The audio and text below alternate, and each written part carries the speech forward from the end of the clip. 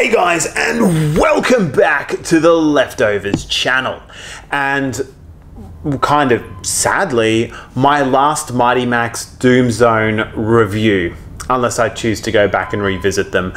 But we've been reviewing Mighty Max playsets for years and years and years, and I'm finally down to the last Doom Zone. So it's a little bit bittersweet. It's a toy line that I loved as a kid, and I had so many different play sets at different times. It's been a really fun journey for me to, I guess, reclaim the ones that I had as a kid and enjoy exploring them again, and also discovering some new ones along the way that I missed when I was a kid, because some were definitely easier to get than others. What I have for the last review on the Mighty Max Doom Zones, I do hope there's more Mighty Max reviews in the future, but... So Mighty Max Traps Rattus comes from the third wave of Doom Zones that were released. As a kid, I had the zombie hand.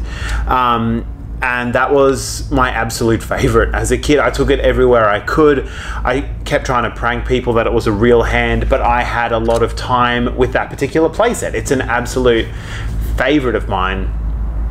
And it was really cool to discover, as I was collecting more and more of these figures, just how much they pushed the Mighty Max playset for Series 3 with sets like Cyberskull and the Nautilus Sea Snail, as well as, if you give me a second, I will quickly look up Squish's Fly, which has, again, that was a really cool one to discover.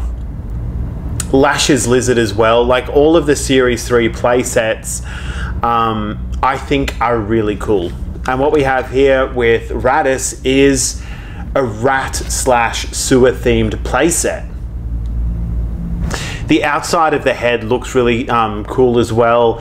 I would have probably liked to see a bit more definition for the rat head. Like, looking at it at a distance, it looks cool, but when you start getting like closer up, I just wish there was a bit more like definition around the eyes, but they definitely made them look small and beady, these giant ears sticking out. Like, what they did manage to do was bring a lot of color and detail. You've got the purple nose, the white teeth, the gray fur, the red eyes, the pink ears, and a bit of brown sticking out the back. So in terms of like the Mighty Max line, I really like how they've like chosen to color this particular one. And yeah, the detail itself looks really good. You get like a slight glimpse inside the playset through the teeth on the side, as well as the big scar sitting on the top of Rattus's head. So let's go ahead and open this one up.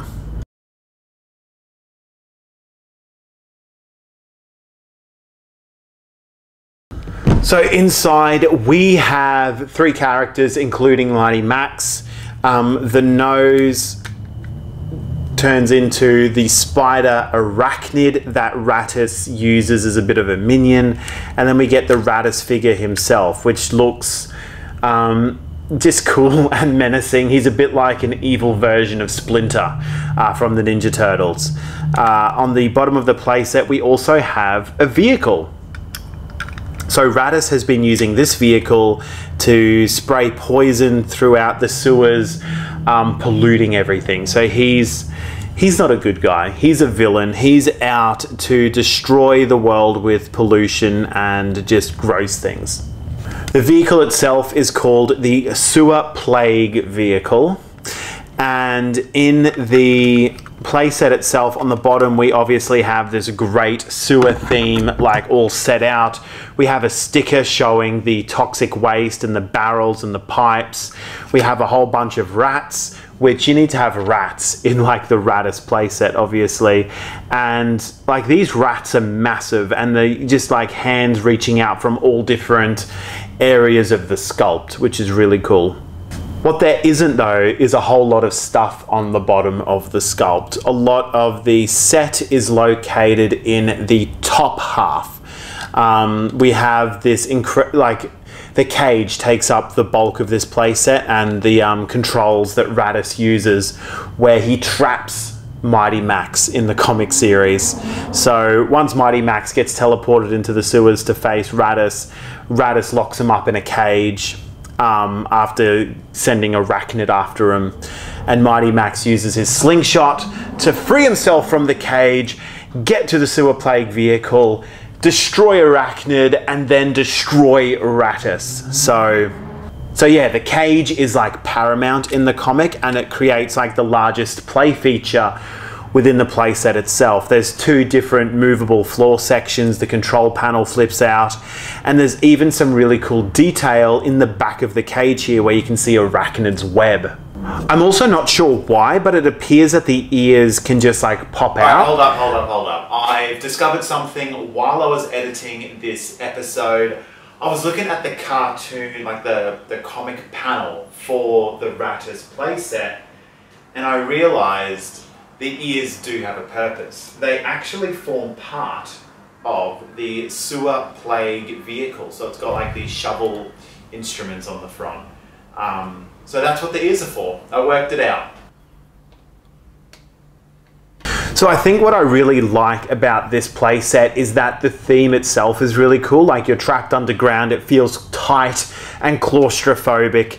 There are some great, you know, you have the barrels and the skeletons and the bones and the toxic waste everywhere. There's rats, and then this sort of trap with an intricate control system where Rattus captures Mighty Max, and both Mighty Max and Rattus fit into the trap and then can fall down again.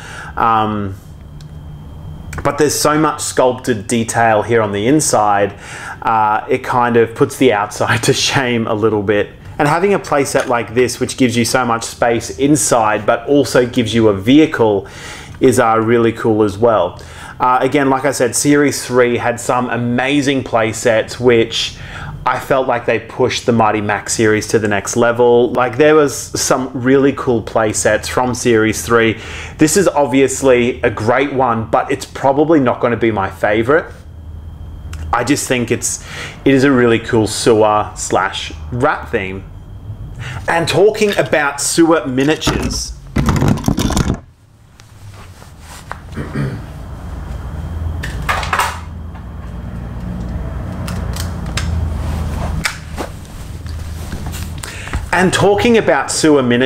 if miniature sewer playsets is like really up your alley, I've also got this review of Raphael here on the channel. It's the Turtle in a Turtle miniature playsets. So inside Raphael here, we actually have a miniature sewer where the turtles can practice their karate. Oopsie, there's so many small pieces with these sets.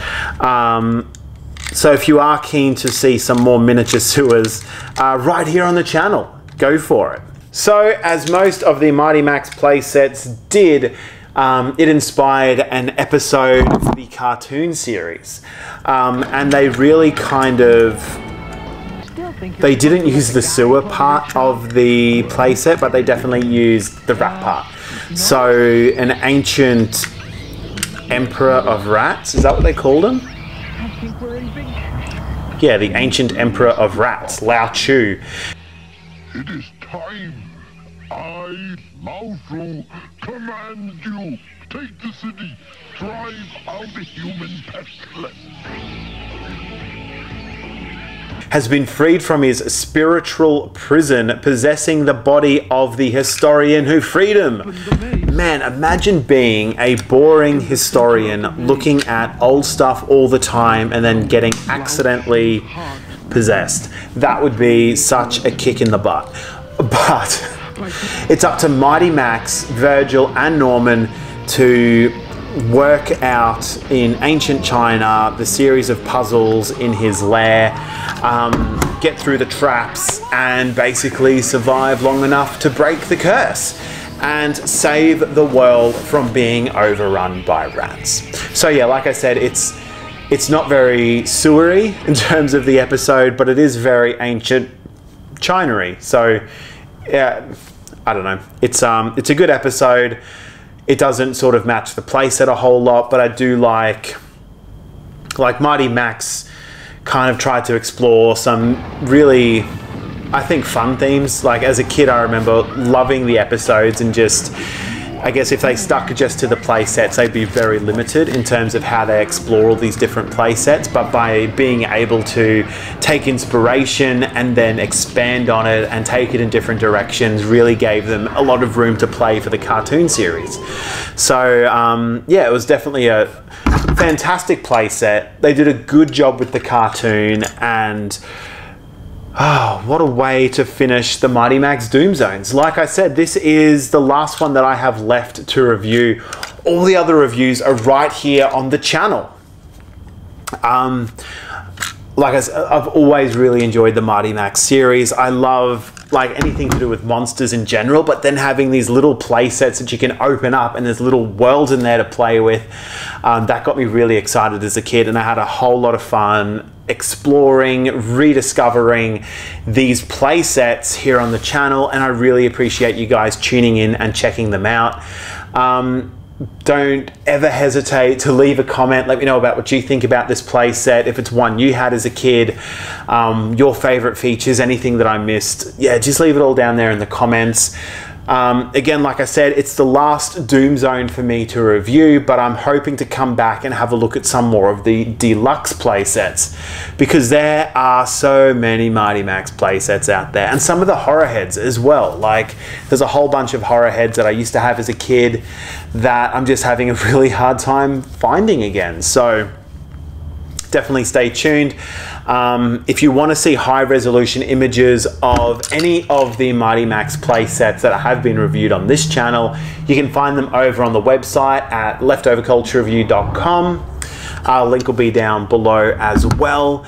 And thank you so much for coming on this wild journey with me through Mighty Max. And until next time, guys, stay safe. Cheers.